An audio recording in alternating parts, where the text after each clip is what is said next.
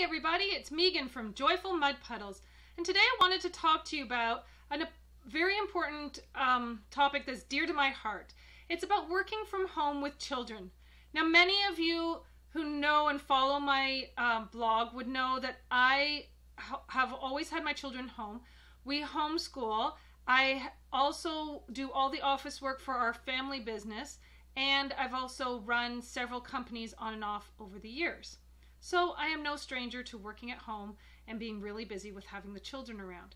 And right now, because of the global pandemic, many families are being thrust into this position without having any time to plan for it or really the choice at all.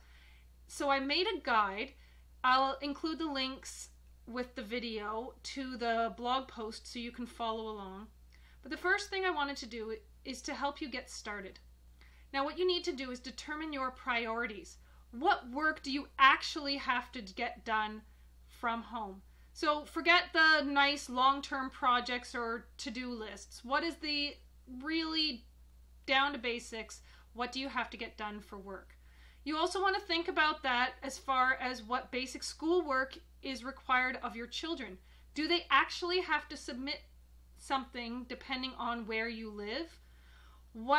As a family, what are your top priorities for them, and can you cut down as much as possible? You also want to consider meals and what needs to be prepped during the week. It's handy to have a meal plan, as also allows you to have to go to the grocery store a lot less. And is there any basic housework that needs to be done in order for you to function? Don't try to get purging done and doing all your office work at the same time. Leave that for the people who have less to do. Once you have your very basic list down, you can start laying out a schedule or a rhythm to your day. Now, a special note, a schedule and a rhythm are not the same thing. A schedule is based on time. Now, you might be familiar with that, like a school schedule. Bells ring, you have to be here at a certain time. Now, when you're at home, that's not exactly going to happen. Having a general flow to your day, more like a rhythm, is going to help everyone relax into this and be a lot more calm. So think of it more as a guide to your day. You know what order things are going to happen and generally the time that they're going to happen, but don't get so hung up on the exact timing. So when you're coming up with your rhythm, what I want to suggest is that you've put in some key anchor points. Figure out when your family eats, because nobody likes hangry parents or hangry kids. So food is top priority here. Next, you want to add in any required meetings that you have, any things that you have to be somewhere at a certain time. And once you have those anchor points in, work in all the rest of your essentials. As far as any routines, nap times, quiet times, and then blocks of time when you would like to get your work done. And like I said, on the blog post, I have some sample schedules that have worked for my family for the last few years. Now, you're probably thinking, great, that sounds good, but when am I actually going to get my work done? So I want to suggest a few ideas that have worked for me. One of them would be get up early before your kids. Now, that only works if you don't have some light sleepers that sort of, as soon as you wake, they know that you're up. But right now, for me, with my kids getting a little older, that works because they all enjoy sleeping in. You could also stay up in the evening after they have gone to bed. We have made really good use of nap times over the years and have instituted quiet time for everybody, requiring that they have a break. That is when we use podcasts and audio stories. It might not be a huge chunk of time, and you might need to start slowly so that they can get used to this new routine, but it is a great option for you. If there's another adult in the house, you could try taking turns. So making sure that each person knows when they have some chunks of time that they can actually get their work done, and the other adult or partner is going to watch the kids. And if you have older siblings that are responsible, you could try enlisting their help playing with younger siblings. But keep in mind, you're going to have to be flexible with that option because they're probably going to need your help if something goes wrong there. Setting up a place to work is also key. because a lot of, like I said, if you're just coming home and you don't have a set office, you're going to be working maybe in a bedroom or in the kitchen or wherever. If you can make a safe place so that your children can come and be close to you, or at least come in the room when you're not in meetings, that'll help them stay connected. When my children were really, really little, we had a play yard set up next to us. We also have sacrificed a lot of office supplies so that they can play office while we're working next to them, and they're going at it with the stamps and markers and highlighters and things. Keeps them busy. If you really have a meeting or you need some quiet time, a lot of my friends have been putting a big sign on their office door, and the family has come to know that when that sign's on the door, you don't go in and you don't disturb. So that's a really important one, is to make sure that the whole family's on board, and that might require a lot of family meetings and things. Another key element to working at home is to have your meals prepped.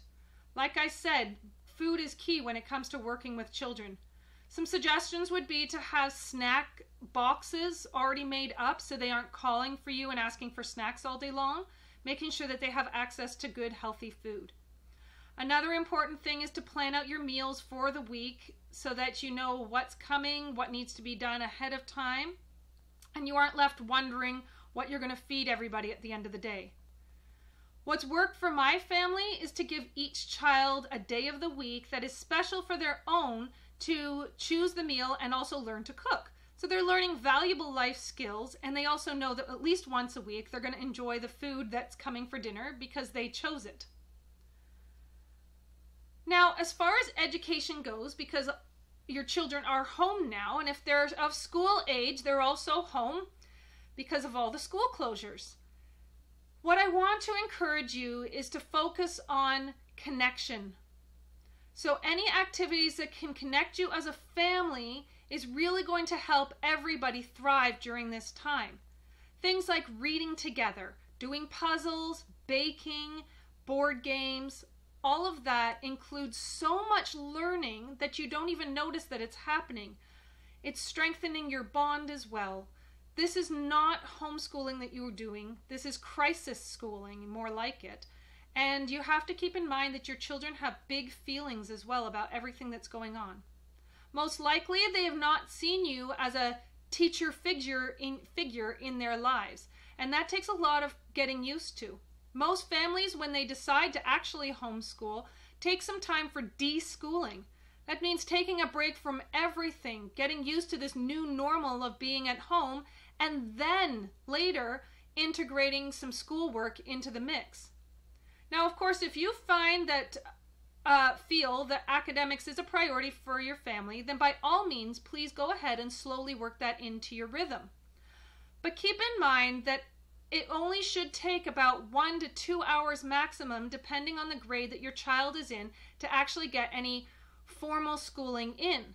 The rest of the time can be used to focus on the children's interests and passions.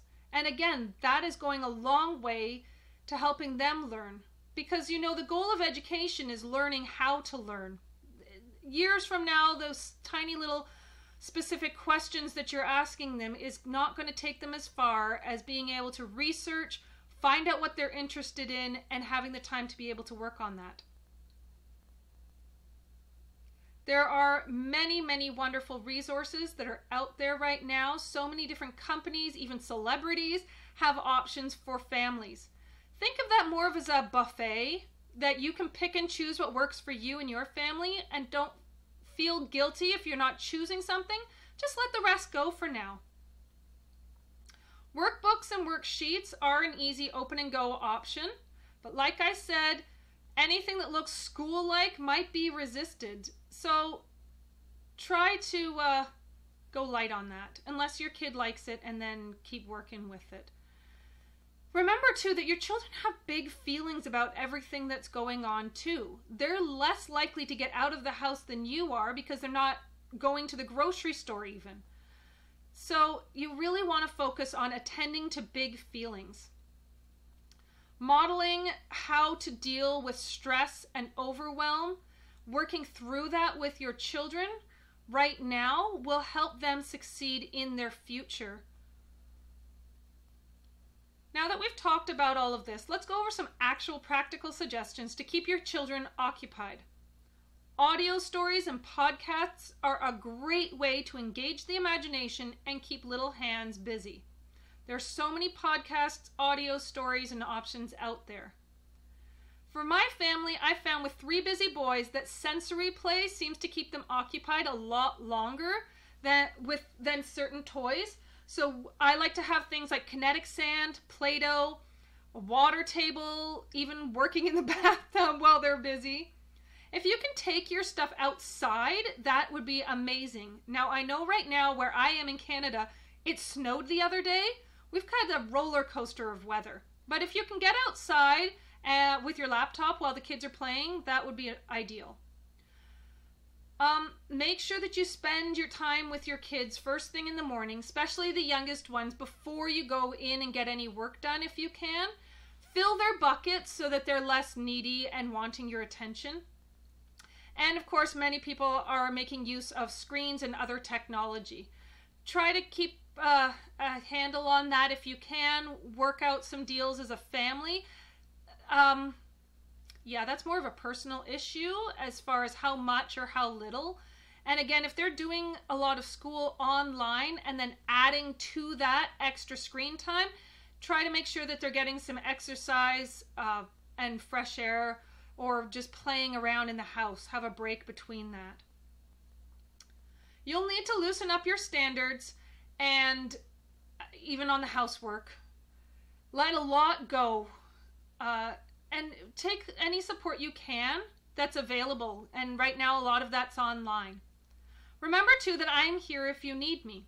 As a homeschooling and parenting coach, I work with families, guiding them from overwhelmed and frustrated to feeling more confidence and peace.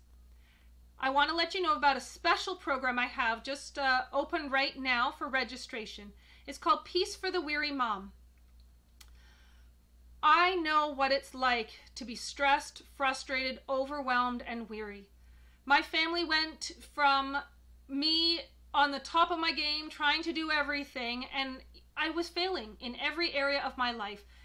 Personal struggles came, and we just hit a low point in our lives, and that's when I decided to reach out and work with a parenting coach. Well, I have to tell you, the transformation that I felt in myself and for my entire family was so amazing that led me into wanting to offer that to other families. And that's when I began the journey to become a parenting coach, to learn more about how to do that and offer that to others. So for a time right now, I have registration open. You can go to my website and check out joyfulmudpuddles.com/peaceforthewearymom. And that is a series of coaching sessions. So that'll be a group Zoom call or audio chat.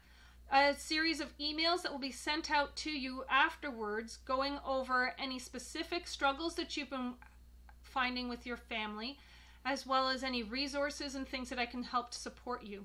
You have a private Facebook group and constant access to me. So I'll be working through your personal struggles, your parenting struggles, your homeschool struggles, how to manage your life and get you back on track to feeling your very best.